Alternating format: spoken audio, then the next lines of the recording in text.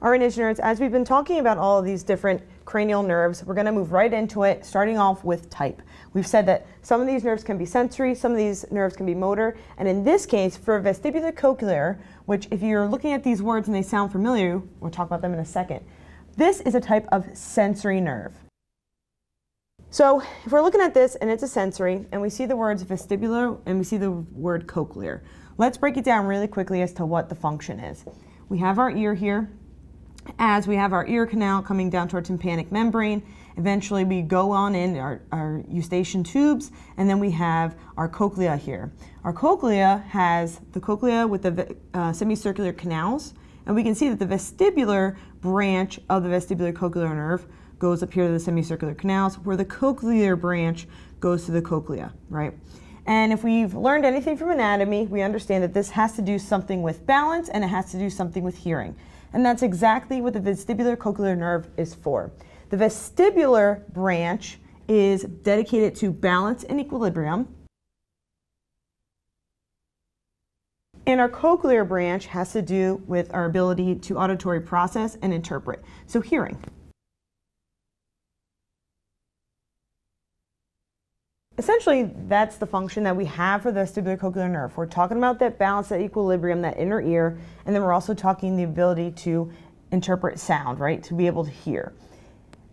But the main focus of the vestibulocochlear is where we go into the different tests, right? That's where this is a little more extensive. This is where, when we're with our patients, do we know how to do these tests with our patients at the bedside? Or if there is something at the bedside that we've noted really quickly on an auditory test, maybe by whispering in the ear or doing the little finger like rubbing where they feel that, and they hear that. Is it the same on both sides? This is a little more in depth, and these are the tests that you may see on an NCLEX or on a nursing exam. So let's quickly go over them. We have the Weber and the Rene test. The Weber test is where we use our tuning fork. If you haven't seen this before, it's made of metal, and we have a little handle here, and what we can do is we can take the ending of the tuning fork and we can hit it.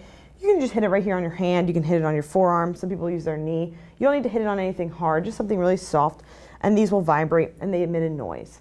For the Weber test, we're going to take the tuning fork, we're going to activate it or get it a little vibration going, and then we're going to take the end of it, this end here with the ball, put it on the patient's forehead.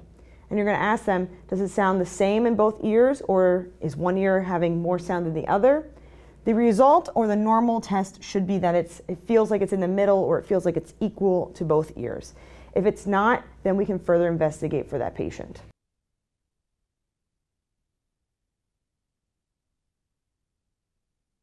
So to recap really quickly, with the Weber test, you're going to place it on their forehead. They should be able to hear the sound equal or midline, meaning equal in both ears, or it sounds like it's coming straight from the middle of their head. That's considered normal.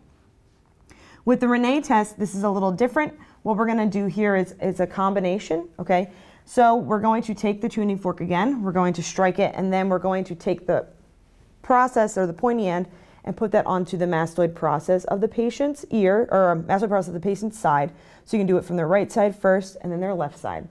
The first time you do it, you're going to strike it, you're going to put it on their mastoid process, and then after 3 seconds, you're going to turn it and put this end towards the ear opening, right, the ear canal. And what they should be able to tell is it sound louder when it's on the mastoid process, or does it sound louder when I'm holding it outside your ear? And it should be normal when it's outside the ear.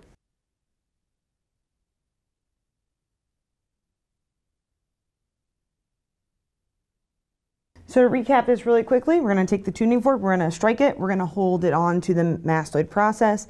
After 3 seconds, we are then going to flip it and hold it towards the ear, and we're going to ask them which one sounds louder. It should be air outside the ear. So let's add on that question really quickly. Which one sounds louder?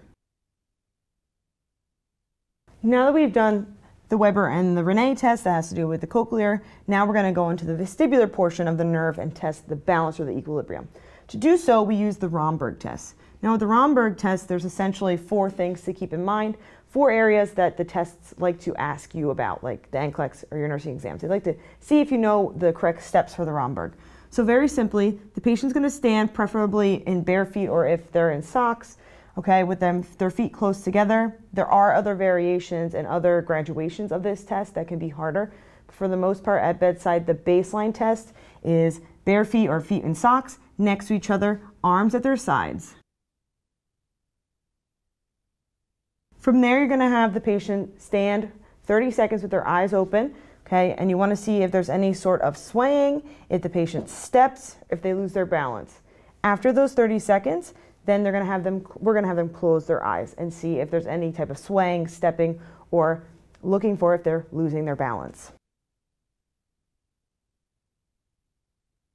So as we do all this, what we're looking for in the failure department is for the patient to be excessively swaying, if they take a step, or if they ultimately look like they are going to fall and or do fall. Now hopefully you're standing right there like you should be next to the patient watching them, especially if you're doing this test and you think this person is a little dizzy, they're a little off balance, they're probably going to fall.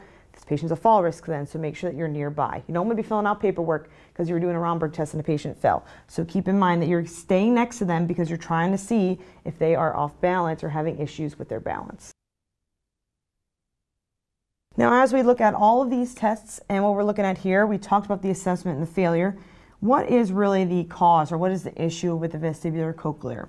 So for this video, we're specifically talking about the vestibulocochlear nerve. So we're only going to be talking about issues or causes of this off balance or having problems with hearing. There can be many other disease processes that have to do with the cochlear and anything with the inner ear and the drum, but we're specifically just focusing on the nerve. And with the nerve, it's more than likely going to be some portion of a schwannoma, a tumor compressing on that nerve, pressing on that nerve and having issues with that sensory input coming back into the brain. Okay, Ninja Nerds, and that is the video on vestibulocochlear nerve, cranial nerve number 8. I hope you learned something from this video, and if you did like it, please leave a comment down below. And as always, until next time.